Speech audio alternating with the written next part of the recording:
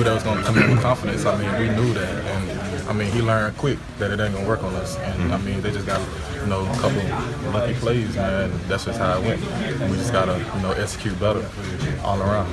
Do you feel snake bitten at all after this game? Just because kind of every break or weird bounce, I mean, the umpire happening to be in Leonard's way on a first down, would have been a first down. Just I mean, weird stuff. Kind of. I mean, things happen, so you just got to play through it and play the next down. You know, that's all it is.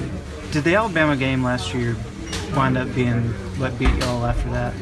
You know, when you lose 3 in a row and kind of felt like you kind of fell into a funk after that Alabama game. How do you keep losing to them from beating you again like last year it seemed to kind of do? Explain, like what you mean?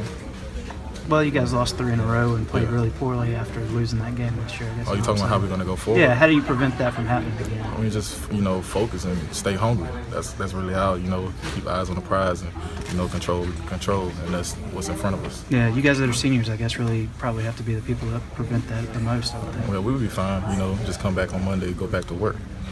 Lewis, did you think there was holding on the touchdown run?